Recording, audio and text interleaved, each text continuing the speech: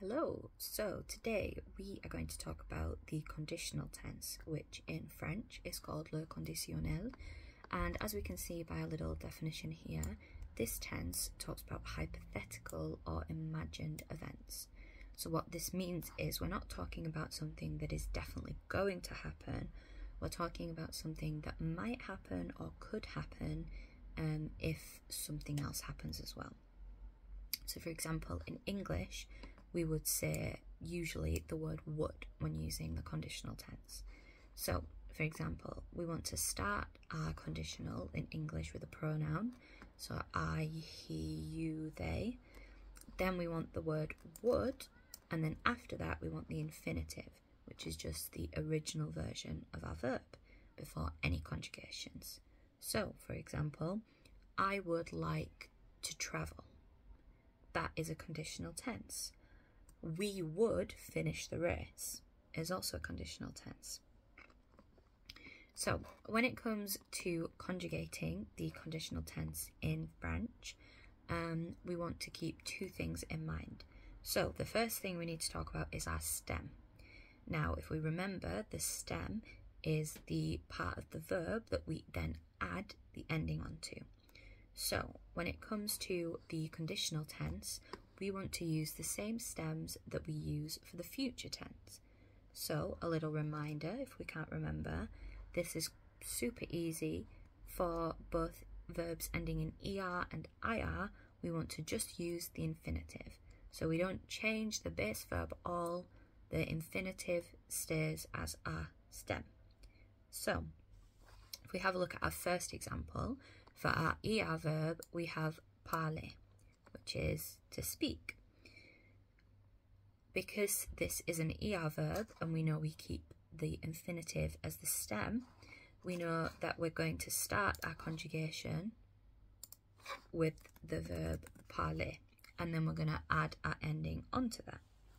Now, speaking of our endings, for the conditional tense, we want to use the imperfect tense endings. So let's have another look through these, just in case we can't quite remember.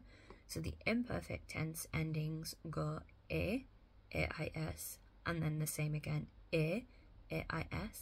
Then we have with the exact same pronunciation, but with a T instead.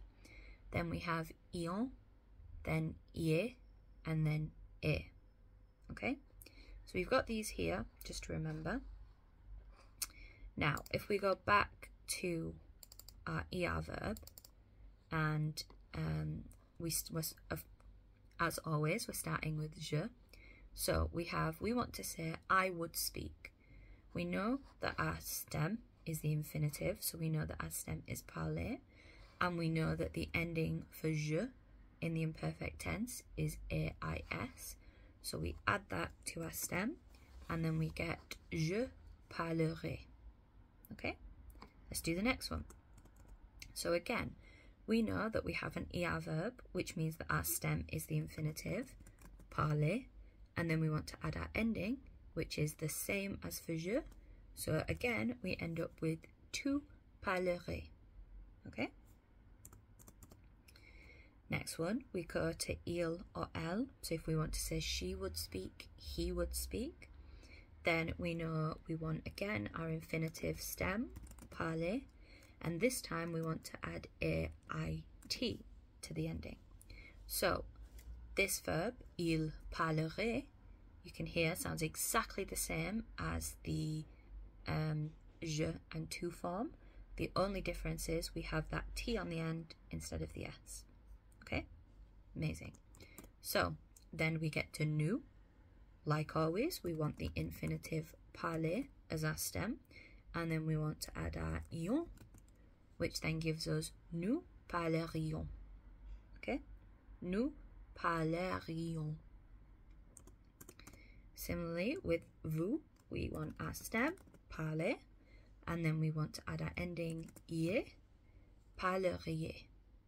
Okay, and our last one, stem, parler, ending aient, which is again pronounced e. So like the first three verbs, we end up with parlerai. So all of our conditional ER verbs, je parlerai, tu parlerais, il parlerait, nous parlerions, vous parleriez, il or elle parlerait. So as you can see with these ones, a lot of them sound very similar. Pronunciation, very similar, whereas the spelling is the thing that changes it. So, we feeling confident so far? Yeah, amazing.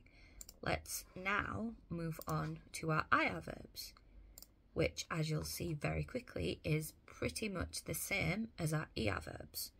We know that for our IR verbs, we want the infinitive as the stem. So here we have finir, to finish. So we know we want to start with je finir, and then we add our ending, finirai. With tu, we want our stem finir, add our ending, tu finirais. This time, finir et with our T. And then we move on to nous finirions. Nous finirions. And then we go to nous finiriez. And finally, finir et. So, ER and IR verbs are very much the same. We just take our infinitive as the stem, add on the ending. Then we come to our RE verbs. So our example here is vendre, to sell. Now, if we have a look at our future tense stem, when we have an RE verb, we want to use the infinitive, but also get rid of the last E. So we want to minus that final E. So for our example here, vendre is our infinitive, and then to get rid of this last E, we then get our stem, which is vendre, just without the E on the end. So let's have a look at conjugating this one. So we know our stem is going to be vendre, and then we want to add our ending, so we get vendrez. This is exactly the same for tu. We want vendre as our infinitive, as our stem, sorry, and then we add our ending, vendrez.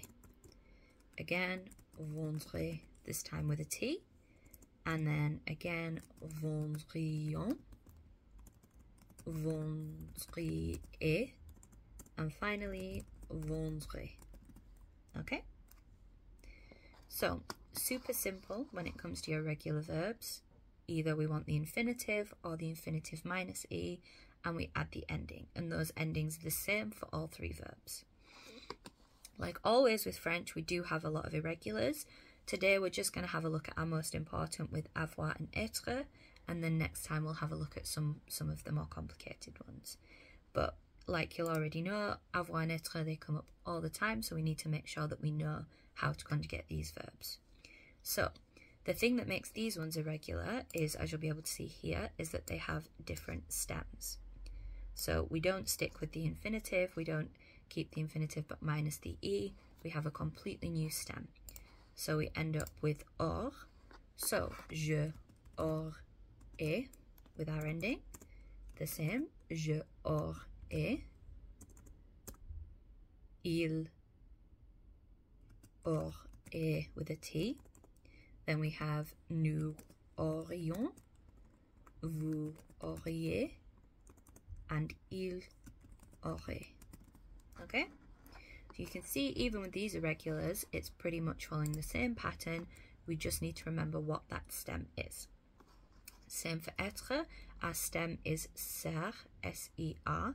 So then we end up with je serai, tu serais, il serait with a T, nous serions, vous seriez, and finally, il serait. Perfect. So, very final thing I want to talk about is one thing we want to be super careful with is getting confused between the imperfect tense and the conditional tense. Even though these conjugations have the same ending, we want to remember that the stems will be different. So whereas for the imperfect we have parler, the conditional we have parlerai. So we have this little infinitive ending in there. The same with IR verbs, we have finissiez, which then becomes finiriez. And one that is super simple for our difference is the imperfect version of vendre. In the third person plural is vendez, whereas in the conditional we have this extra little r from the stem that becomes vendrez. Okay, so that's a super brief overview on the conditional tense, and next time we'll look at having a look into getting some practice within these.